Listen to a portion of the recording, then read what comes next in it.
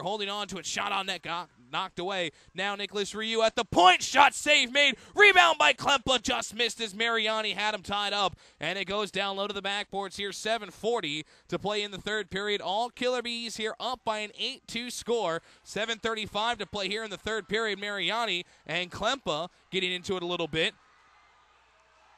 And now they're still pushing and shoving down low. Now they'll break into a fight as Mariani and Klempa will go. The two men dancing to neutralize. Klempa with a couple of nice lefts. Now trying to battle with a right. Has Mariani tied up and takes him to the ice. And Klempa and Mariani will get separated here. 7:29 to play in the third period. Killer Bees on top by an 8-2 score.